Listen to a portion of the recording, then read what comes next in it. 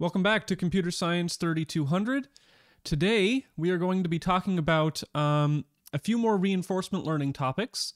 The lecture here says MDPs and dynamic programming. And today's lecture is actually kind of short. We're not covering a ton of stuff today, and the reason for that was because I thought that I was going to do the Connect 4 tournament today, so the Assignment 3 submission.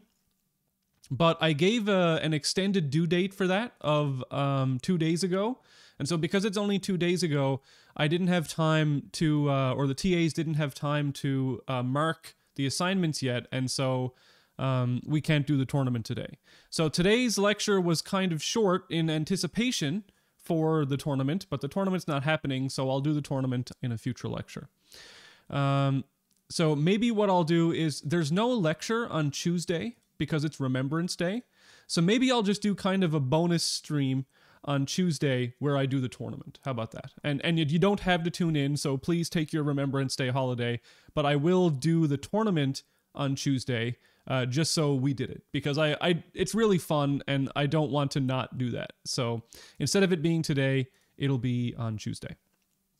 Alrighty, so let's hop into the slides for today and we'll see what we're going to cover. Okay. So lecture 15, we are going to continue on with some reinforcement learning terminology. So today we're talking about continuing tasks, Markov decision processes, and dynamic programming. Now, just as a quick note, I'm not going into any real super in-depth stuff for any of these three topics, because it's not like crucial to the evaluation of this course. The in-depth stuff will start with the next lecture, the following two lectures on Monte Carlo decision making and then temporal difference learning. However, those two topics do need some of this terminology in order to be taught correctly. So if you want, in the book, chapter 4 in the reinforcement learning textbook for the course is all about dynamic programming, so you can read all about this there. Okay.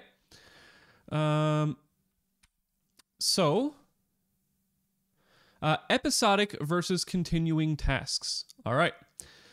So just recall, what is an episodic task? So an episodic task is a task that has a sequence of actions, usually not very long, and then some terminating state.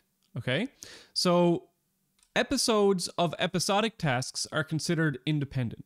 So some examples of an episodic task could be like a play of a game. So for example, a hand of poker or a hand of blackjack, or maybe one pathfinding task through a maze or something like that, okay? And in an episodic task, we have a finite number of time steps, right? So we're going to start at time t, and then the return, g of t, from time t up until the end of the episode is just the sum of all the future rewards at time step t plus 1, t plus 2, all the way up to t. So the return for an episode is the sum of all the rewards for that episode.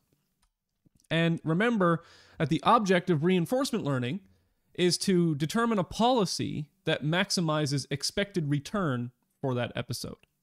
However, some tasks don't easily break down into episodes, right? What if I have like a Roomba vacuum and that's just going all the time? Or I have a human, right? Or I want a robot that interacts with people, and there's not like exact episodes with terminating states. It's just sort of this continuing task. And so continuing tasks are tasks that go on without any sort of time limit.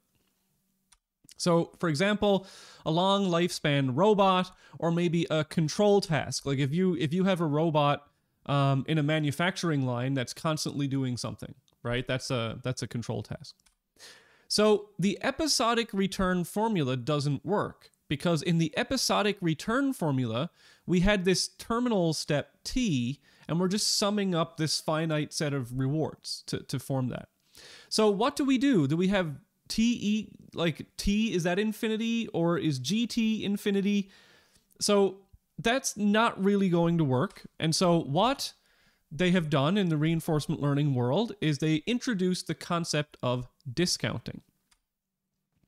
So discounting, the agent, we're changing our definition of the goal of a reinforcement learning agent from just maximizing future return to now the agent is going to select actions that the sum of discounted rewards is maximized. Okay? So we are introducing this term gamma, which is called the discount rate. Gamma is going to be between 0 and 1. And what gamma does, it doesn't change things too much. Turns out basically what we've been using all along is the same formula as this, but with gamma equal to 1. Okay? So gamma just lets us do some neat things. So what we have here is we have the summation. So from k is the time step from 0 to infinity for k. We have the discounted sum of rewards. So we raise gamma to the kth power times the reward that we get at each time step.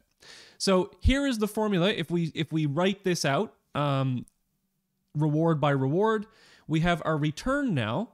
Instead of just RT plus 1 plus RT plus 2 plus RT plus 3, it's gamma times RT plus 1 plus gamma squared times RT plus 2 plus all the way up, okay? And we sum this to infinity. So the discount rate determines the present value of future rewards. So a reward you get k time steps in the future is only worth gamma to the power of k times 1 as if it was an immediate return, okay? Oh, sorry, this thing up here is just the formula that I had written down, so you've already seen that. If gamma is 0, the agent only cares about the next reward. If gamma is equal to 1, then the reward formula is the same as an episodic task. So as gamma approaches 1, the agent becomes more far-sighted and cares more about distant things. So let's just have a look at this formula again, okay? So if gamma is 1, then this is the same formula because gamma here, 1, gamma squared when gamma 1 is still 1. So if gamma is 1, we have the same formula as the episodic task. However, if gamma is 0, then we only care about the immediate reward. Okay, so as gamma approaches 1, the agent becomes more far-sighted, meaning that it will value things in the future more and more. All right, so returns at successive time steps are related in a mathematically important way with this formula. All right, so we have our return formula here, which is now equal to, oh, I believe I had the wrong formula written down. Just one second. So let me show you the editing process in real time. This gamma should not have been here. This gamma should have been a, there we go. So I had the wrong formula written down. Perfect. Yes. So, because gamma to the power, see how I did that? So I had a mistake there. Gamma to the power of 0 is 1. So there shouldn't be a term there. So I apologize, I had a mistake in the slides. Let's go back to the presentation.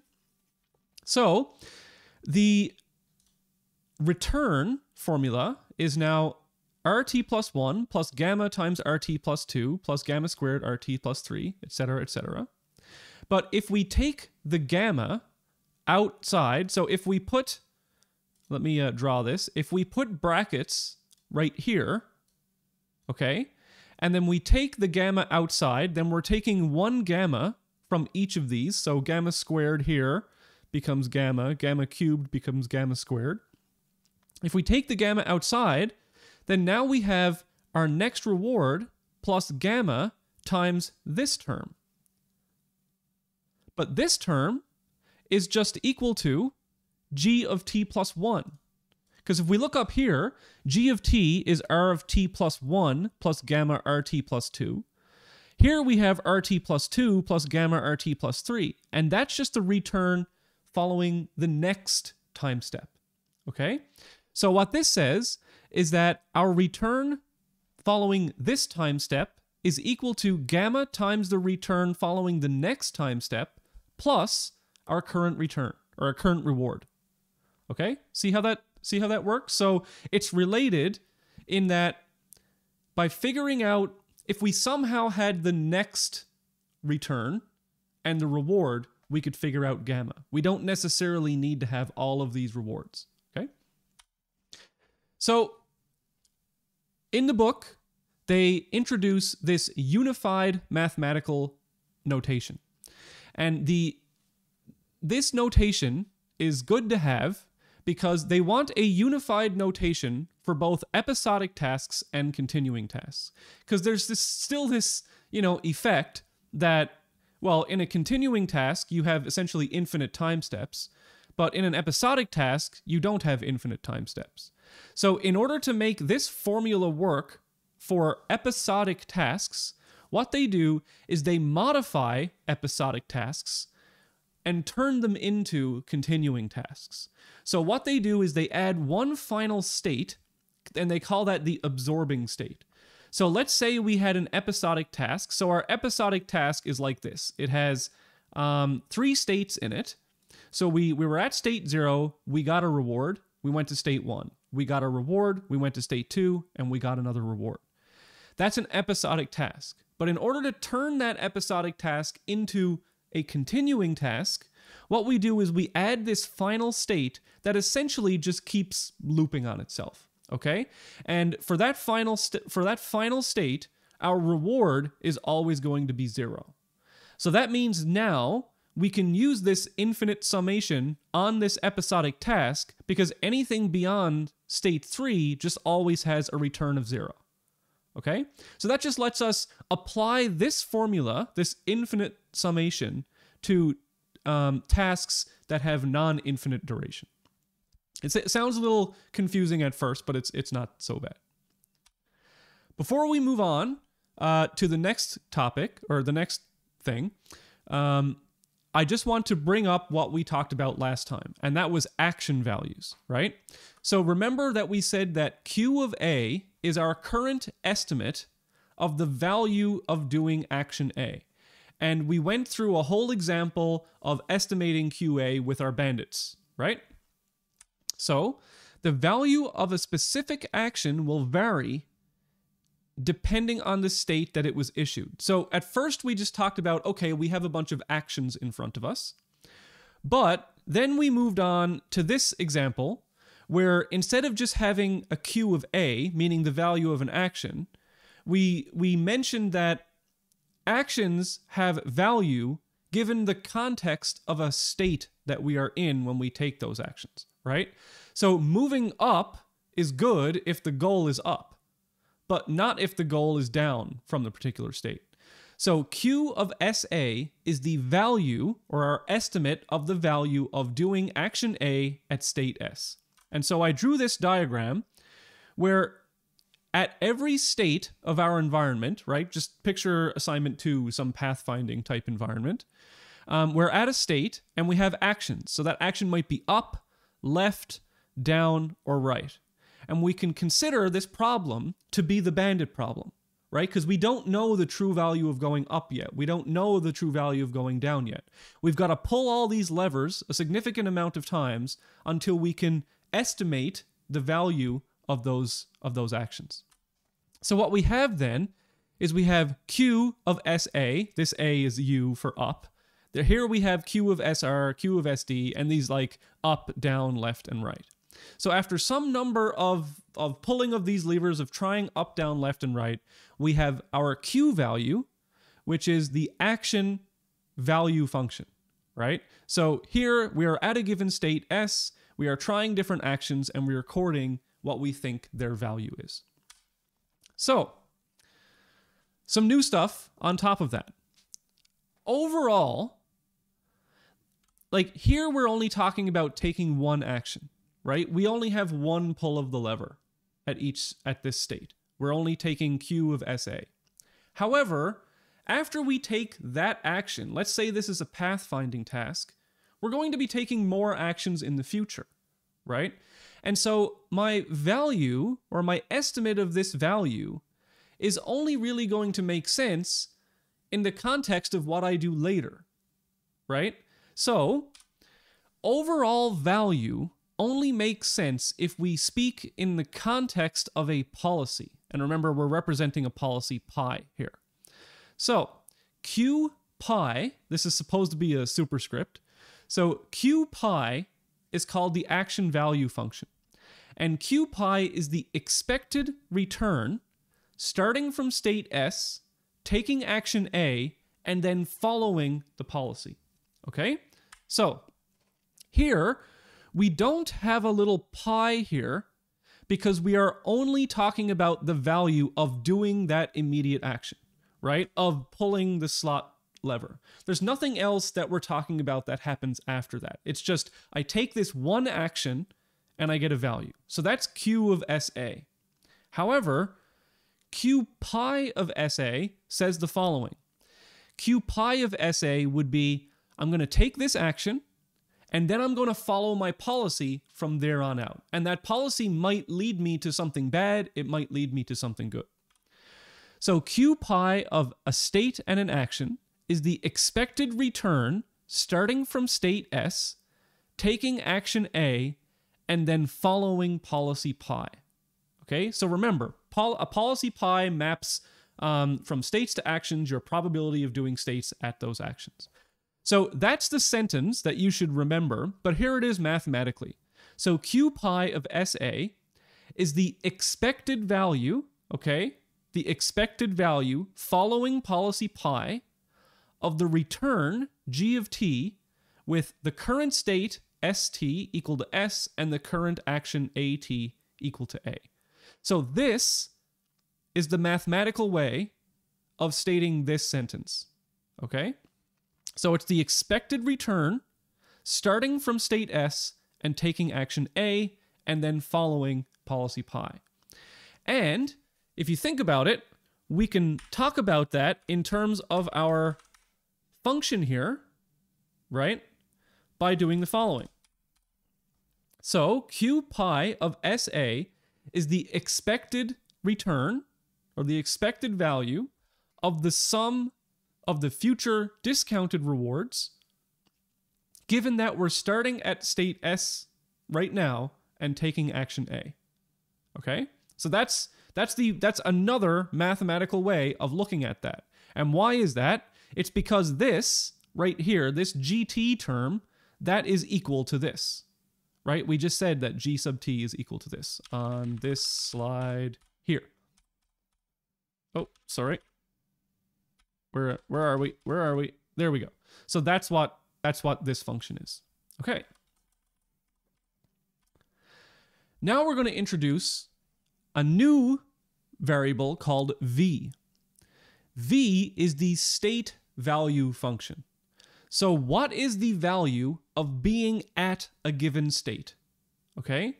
So v pi of s is the expected return starting from state S and then following policy pi.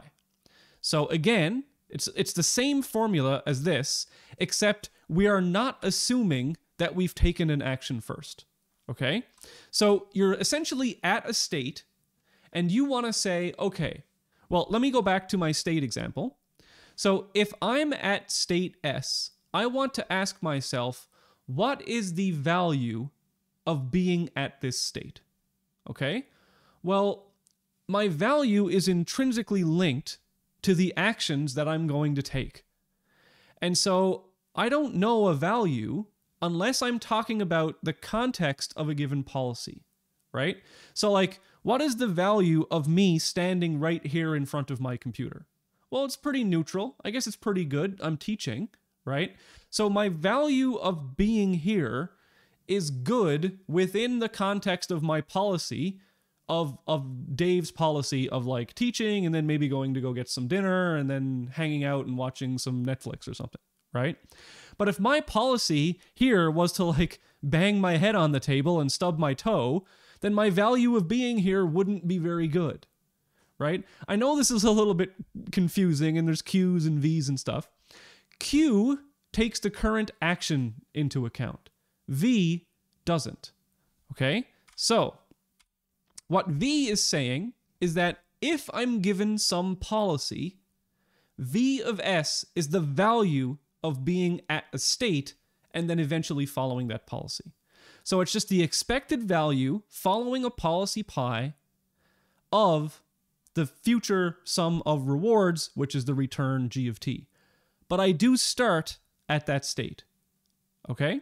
So the only difference between this and this is that Q, you are estimating an action value, meaning what is the value of doing this action and then following a policy, where V is just the value of a state. I'm not assuming any action, I'm just following my policy from this state.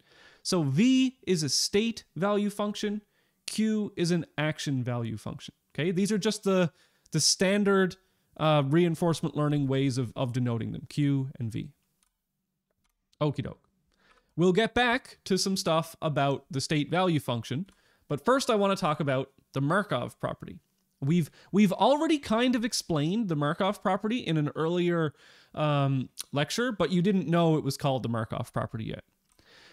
So in the reinforcement learning framework, agents make decisions as a function of the state of the environment, right? I look around, I see the state, and I make a decision.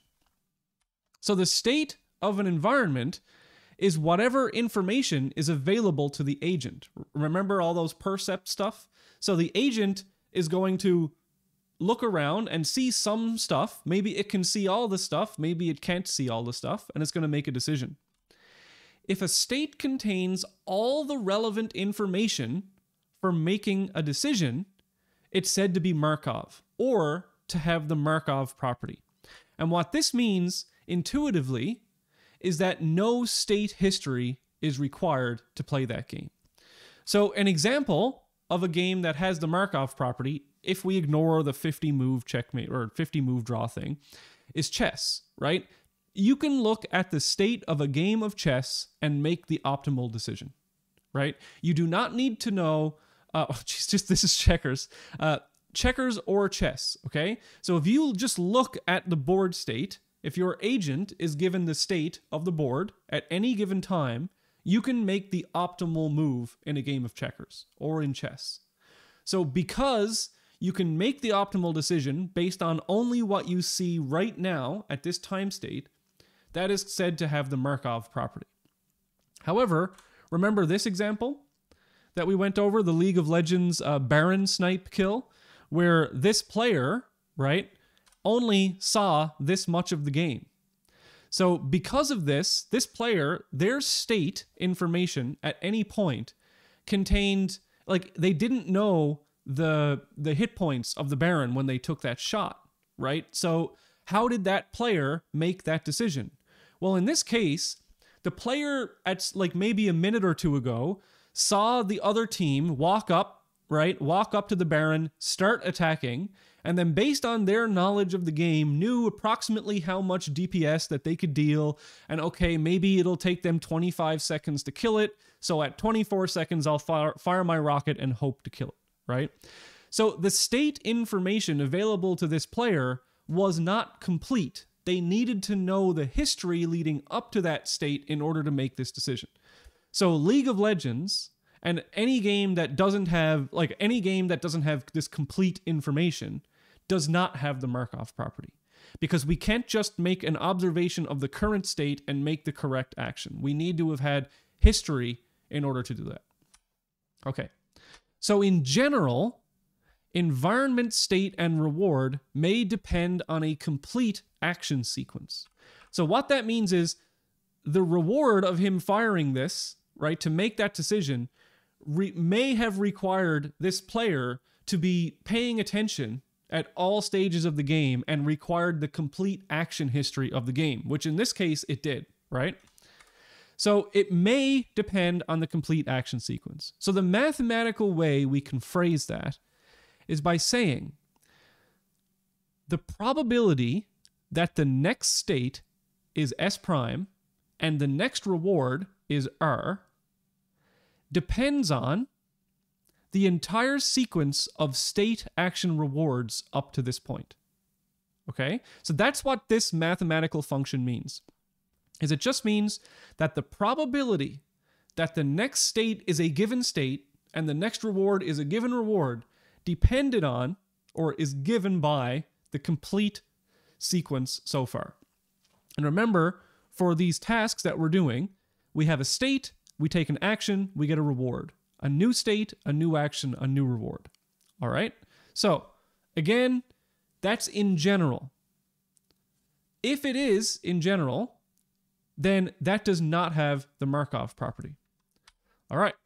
So if a Markov property holds, then the environment response at time t plus 1 depends only on a state and an action at t. So if the Markov property holds, okay, and what a great exam question this slide is, then the probability of the next state being a given state and the next reward being a given reward only depends on the current state and the current action. Okay? So this is the Markov property, if this is true. I see some questions out there in the chat. They're not currently relevant to what I am explaining, but after the lecture is over, I'll answer those questions for you if you stick around. Okay, so a Markov decision process, or an MDP, it's a very important concept. Any reinforcement learning task that satisfies the Markov property is called a Markov decision process. All right? So if state and action spaces are finite, then it's called a finite MDP. So a finite Markov decision process. So this is the definition of an MDP, and it encapsulates the definition of a reinforcement learning task within the context of what we're defining in this course. Okay? So an MDP is equal, well, it has 5 of these properties, okay? Or 5 things go into defining an MDP. And this is a finite MDP here. So S, that is the set of states in our environment, all right? So our environment has a finite set of states that the agent can be in. A is a finite set of actions. And so the actions here let us know which actions are legal at a given state, right? So if I'm in the middle of the map, I can move up, down, left, or right. If I'm at the very top of the map, I can't move up. If I'm on the very right of the map, I can only move left, okay? So A is the finite set of actions that are legal from each state. P is sort of a new thing that we haven't really looked at, but it makes sense if you think about it. P is the probability of transitioning to a state, to a new state, given that you're at a current state and take an action, okay? So, P of A, S prime, this is the probability that when you take action A at state S, you transition to state S prime. So what does that really mean? Well, spelled out, it's that the probability of st plus 1 equals S prime, given you're at a current state and you're at a given action. So what do you mean, Dave, the probability of transitioning to a state given another action? Well, so far, if I can back up a little bit, we've only had these sort of deterministic environments, okay? So for example, if I take the action up at state S, then with 100% probability, I'm going to transition to this state, right? If I take the action right, I'm going to transition to this state. However, in some environments, if I issue the action go up, maybe there's some dice roll, or there's a critical hit, or there's something, right?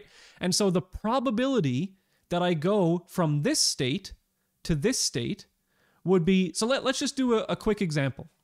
So let's say that whenever I go from this state to this state, so this is S prime, okay? And the action is going to be right. So let's say there's a 50-50 chance that when I try and go right, I'll actually go right.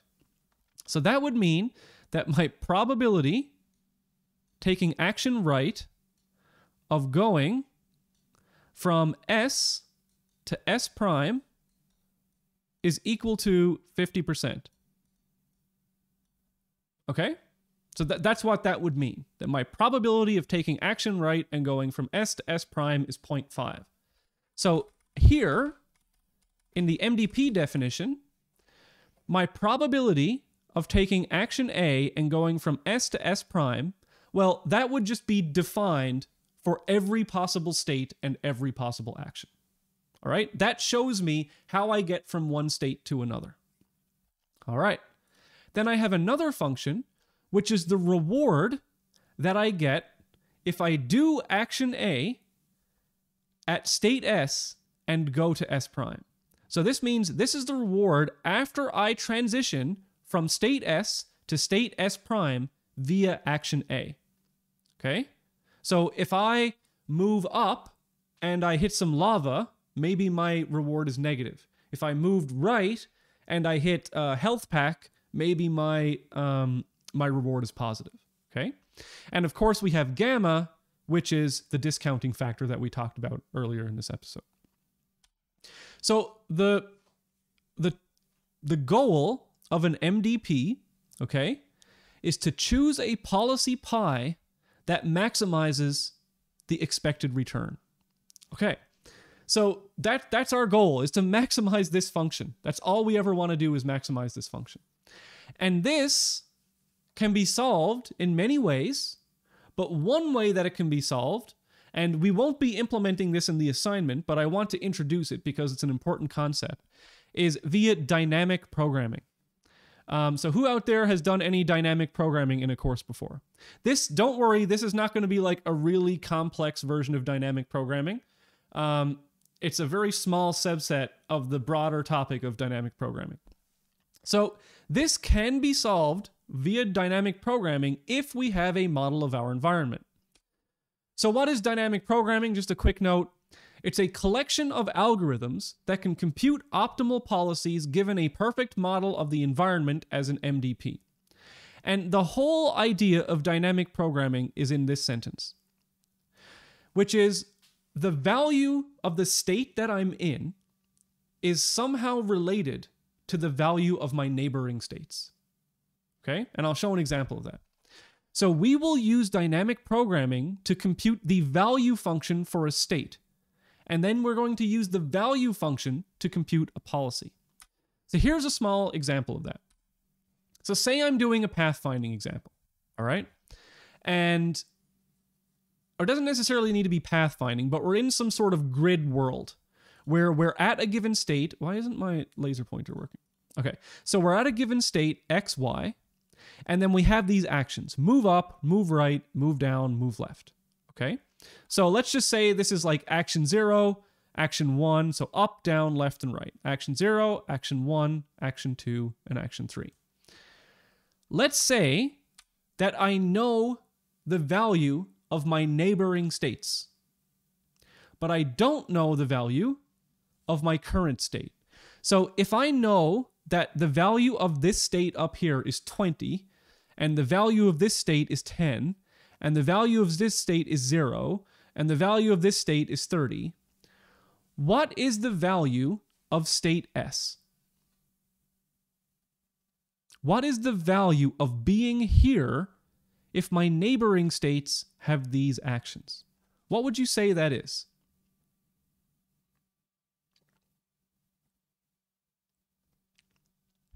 Anyone know? Well, that was an excuse for me to take a drink, but you can see now that this is a hard question to answer. Someone out there said, is it the average of all the four? I don't know, is it? Someone said 40, right? Maybe it's 0, maybe it's 10, maybe it's 20, maybe it's some combination of these.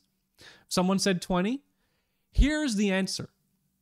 Is that and I already answered this previously in the lecture, is that we cannot think of the value of a state without considering the policy, right? Because the policy says what we're going to do at this state. So if my policy says move up, then the value of this state is going to be 20, right? Because I'm always moving from this state to the state that's 20. If my policy at this state said move down, then my value of this state is 0, because I'm transitioning from this state to a value of 0, right? And if you think about it, your value at any given state is related to the next state that you're going to be at. So it depends on this action probability, right? So what is my probability of going up? What is my probability of going right? It depends on that, right? So I can only have a value if I consider what I have to do at that state. So what's my action probability? Well, let's say, for example, that I have a policy which takes an action equiprobably, meaning that I have an equal chance of going to each of these states, okay? So I have 4 possible actions. I have a 1/4 chance of taking action 0, a 1/4 chance of taking action 1, a 1/4 chance of taking action 2, and a 1/4 chance of taking action 3.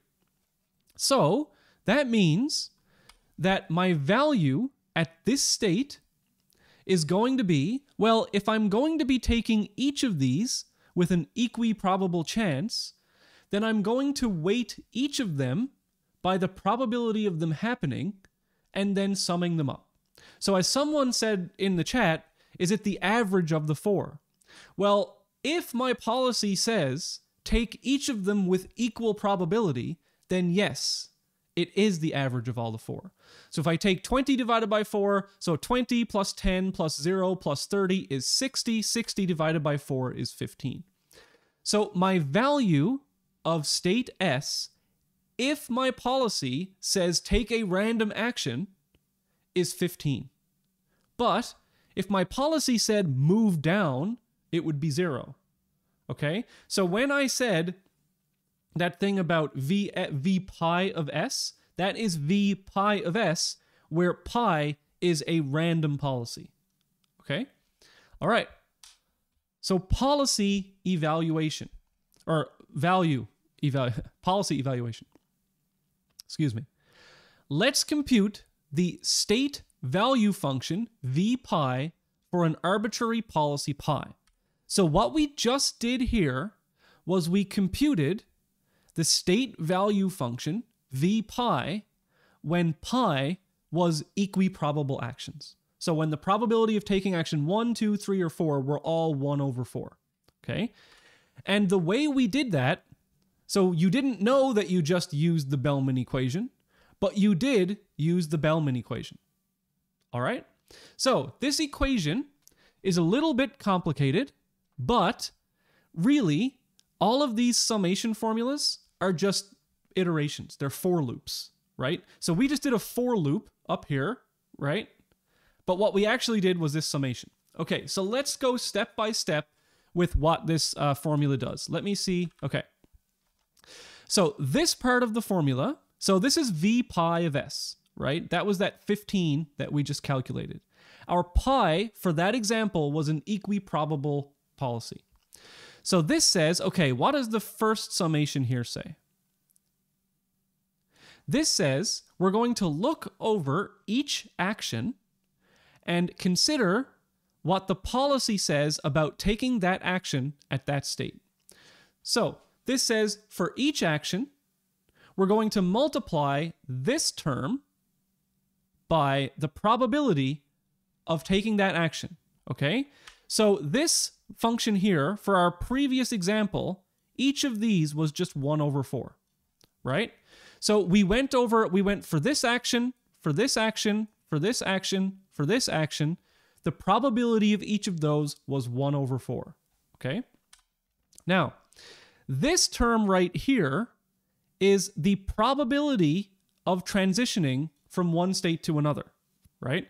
So this says the probability that action A takes us from S to S prime, all right? So that meant that given we had chosen going up, what is the probability we actually get to up? Well, that was 1. It was 100% because we're dealing with a deterministic environment. So this here gives us that wiggle room to do this for a non-deterministic environment, but most of our environments are going to be deterministic.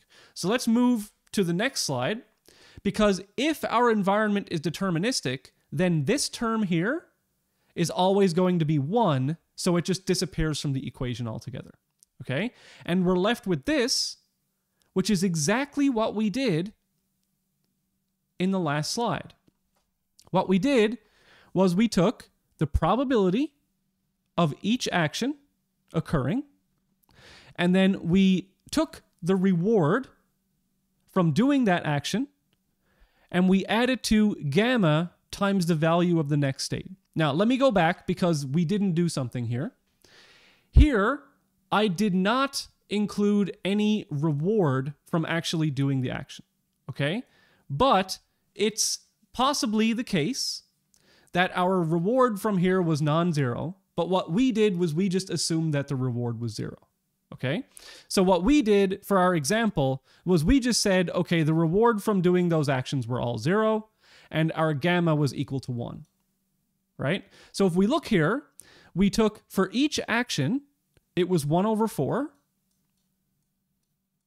and then we had to take the value of the next state, v pi of s prime, which was the 20, the 10. So this here is the v prime, or the v pi of s prime. That's what the 10 is here, okay? And that's what the 20 is, that's what the 0 is, that's what the 30 is. So we just looped over each one. We found the probabilities, well, from our policy, which was 1/4. We took each of the values, we divided it by that probability, and then we summed them all together. And that's exactly what we do here, okay? So we sum together the values of the next states multiplied by gamma. We just used gamma equal to 1 because it's a lot simpler mathematically. We didn't have a reward, but if we had a reward, we would add that there. And then we summed all those values together. And so this looks a little bit complicated, and it's new terminology that you haven't seen before, but this is a very simple update in code. So let me move my, my thing down. Okay. So here's what we do in code, because I personally still have problems thinking of things in terms of mathematical functions. I don't know if you're the same out there, let me know in the chat, but when I look at a mathematical function, it's like a deer in the headlights. I need to see the code of how you implement the function in order to truly understand it. So here is that code. We're going to take v of s, okay? So v of s, I'm just leaving out the pi, because you can't put a pi in a variable name, right? So v of s is the value of state s. And let's just say that this is, v is an array, and it's indexed by the state, okay? So p of sa is your policy. So p for policy, and that's the probability of doing action A at state s. So this is p of sa is this term right here. All right, so this is P, it's your policy, pi, of SA. So you've just got some value here, which says at this state, my probability of doing this action is A. And before, so if we had it right here, then if we had P of S for each of these actions, right? So P of S would be an array equal to 1/4, 1/4, and 1/4 all the way down, okay? So if we looked up P of S0, that's 1 over 4. P of S1 is 1 over 4, okay? So that's what P of SA is. It stores those probabilities of taking the actions at a given state. Then, for each state in the environment, we're going to do this update function for each state of the environment. So we're going to set Vs equal to 0 because we're going to be doing a summation. And whenever we do a summation, we initially have to set the value to 0, right? Then for each legal action A at state S, that's what this part is doing. That's saying that's a for loop for each legal action at state S. P, we're going to set P equal to the probability of choosing A at state S. So the way we find that is just by looking up P of SA. Okay? And now I should probably have, let me actually change that variable name because we have two things named P now. So I'm going to change that to PR. All right, so that's a little bit better. So instead of having P, we have PR. So PR is the probability of choosing state A or action A at state S. And remember, we have that stored in this array up here. R is this big R up here. And that's the reward that we get from doing action A, which took us from state S to state S prime. So in your environment somewhere, like if you were playing poker, right, and you won some money, this would be a positive reward. If you're playing blackjack and you lose, this would be a negative reward. So this comes from your environment. You just get a reward from you say environment.do action A at state S, it will return you some reward. S prime is the next state. So if you're thinking of like the pathfinding example, well, when we do action A from state S, it's going to move us up, down, left, or right, for example. So S prime is just that next state. So we're going to apply action A to state S, and we get the next state. So S prime is the next state. So all we do then is we're going to add, remember how we did like 1/4 times 30 and then added that up? So VS, which is currently 0, remember this is a summation here, right? We're summing up all of these probabilities times the rewards. So VS plus equals the probability of having taken this action times the reward plus gamma times the next state value. That's it. So to me, it's a lot easier to understand this code incrementally than it is to understand this formula. However, once you get used to the formula and you can see, oh, that's the for loop where we sum this stuff up, then it becomes much more convenient in a textbook to represent it in this form, right? But in my opinion, for me to fully understand that, this is necessary. This code, is necessary. All right. So an example that we showed for before was this example of a grid world, right? And grid world just meaning here, for example, if we didn't know the value of this state, for example, we could apply that Bellman equation to we could apply the Bellman equation with the policy in order to get these values.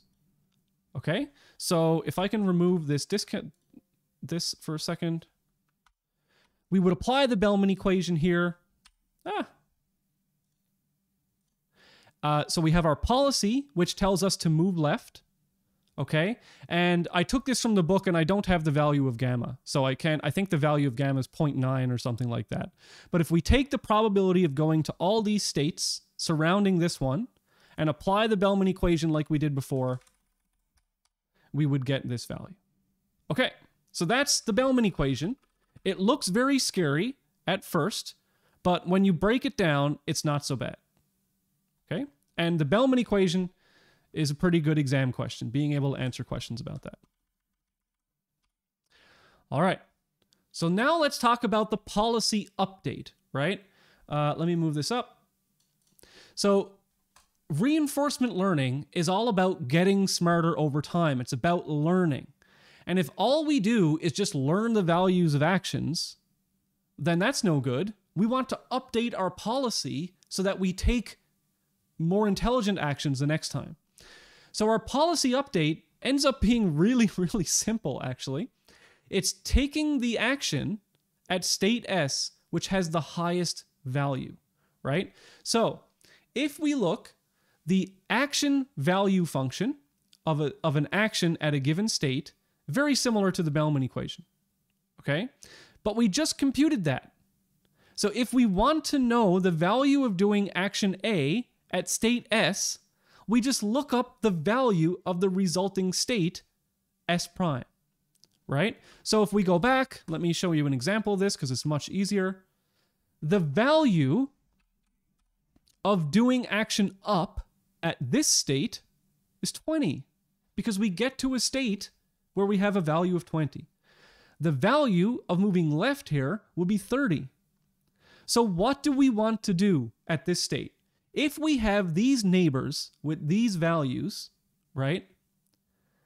How would we update our policy? Well, obviously, we want to go to the state with the highest value. So on the next time step, we would look over each action and we'd say, okay, which action leads us to the state with the highest value? So we'd look, okay, here's 20, that's good. 10, that's not as good. 0, no. 30, oh wow, okay. So here is where I want to go next. So at this state, I'm going to update my policy so that I move to the left, because I want to go to the place that has the best reward. Okay. Gotta go fast. All right. So my policy update now is very, very easy. So policy pi prime, remember prime just means the next thing, right? So I have a current policy. I look at the values around me and I say, how do I update my policy for the next time step? Well, I just take the action which maximizes the value of going to the next state. This is really easy. I just did that. So you look around, there's the 30, that's the highest one, so I set my action equal to that one. So here's the policy update in code, because it's possible that I had, well, here's another example, okay? Let's say I'm currently here, going up would give me 4, right would give me 0, down would give me 4, this is a 4, supposedly, and going left would give me 1, okay? So when I update my policy, I'm going to say, oh, well, I can get the maximum value by going up or by going down. So what I could say here is I could set my policy to say with 50% probability go up and with 50% probability go down. Okay? And I usually do want to do that because I want to make sure that I'm visiting all of the highest valued states. So here's how we do that in code. So P of SA, that's my policy, right? My probability of choosing an action at a state. Now I'm going to need to record some values, which states had the maximum values, okay? So for each legal action A at state S, I'm going to do the following thing. I'm going to figure out which state I get to by doing this action.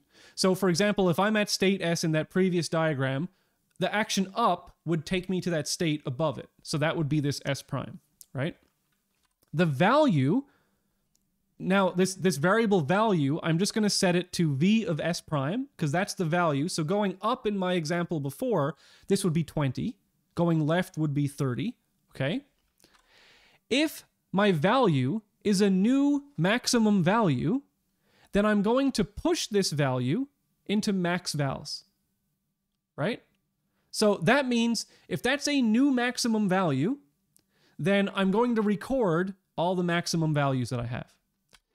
Then, for each legal action A at S, it says, for A in max vals, the probability of doing action A at the state is 1 divided by the number of max vals.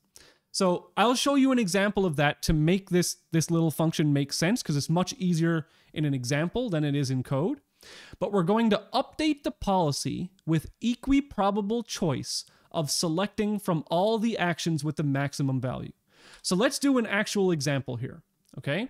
So let's say we're at state S and we have 5 possible actions that we want to do. A1 through A5. Doing those actions at state S are going to yield new states S1 through S5. Okay, so if I do action 1, I get to S1. If I do action 2, I get to S2, all the way up to S5. Those state values, S1 through S5, are equal to S1 has value 10, S2 has value 0, S3 has value 10, S4 has value 5, S5 has value 10. So the actions which maximized my value, well, if you look here, there's 3 tied maximum values. Okay, so going to state 1, state 3, or state 5 via action 1, action 3, or action 5, those are the ones which maximized my value. So the new policy is going to be, with an equiprobable chance, take action 1, take action 3, and take action 5. So my new policy, right, at state S is going to be, because there was 3 of these, it's 1 divided by 3. So action 1, we're going to have a 1/3 chance of taking action 1. We don't want to take action 2 at all because it did not lead us to a maximum value. We're going to have a 1/3 chance of taking action 3 because it led us again to a maximum value. We're going to have a 0% chance of going to action 5 or action 4, and we're going to have a 1/3 chance of action 5. So since actions 1, action 3, and action 5 led me to the highest possible value, and there's 3 of them, each of these have a 1/3 chance of being the action that I take at that state. So if we go back to that line of code, it says, if the action is in the maximum valued actions, then I want to take the probability of that action happening at that state is 1 divided by the number of actions which led me to the maximum value. Okay, so that makes a little bit more sense now that we've seen this example. Okay, so value and policy iteration is really what it's all about. Okay, so this is what reinforcement learning is all about, is obtaining optimal policies, right? Obtaining the optimal policy involves these 2 steps that are repeated over and over and over until you get a good policy. So first, we're going to update our value estimates based on the policy that we have. So we have some policy initially, we're going to implement it, we're going to see how our values change. And then based on the values that we get, we're going to update the policy to choose actions which lead us to the maximum valued states. And these 2 things, turns out this is something called generalized policy iteration, and we'll go into that a little more in a future slide, or in a future lecture. But this is reinforcement learning in a nutshell. And we showed here the example of how to do that using the Bellman equation and dynamic programming. But that's not what we're going to do on the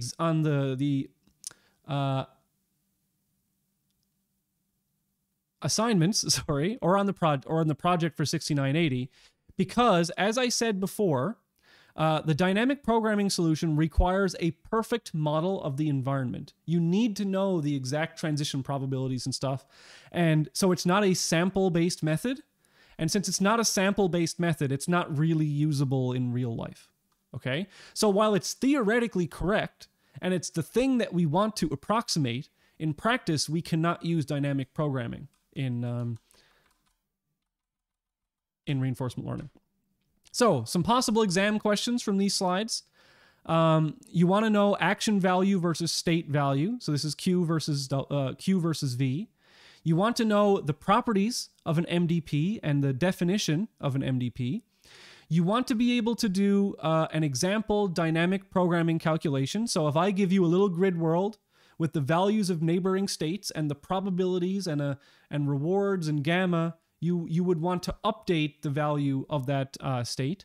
And you also want to know how to do this policy update, right? So the policy update being this example right here. So on an exam, I could give you the first 3 lines here.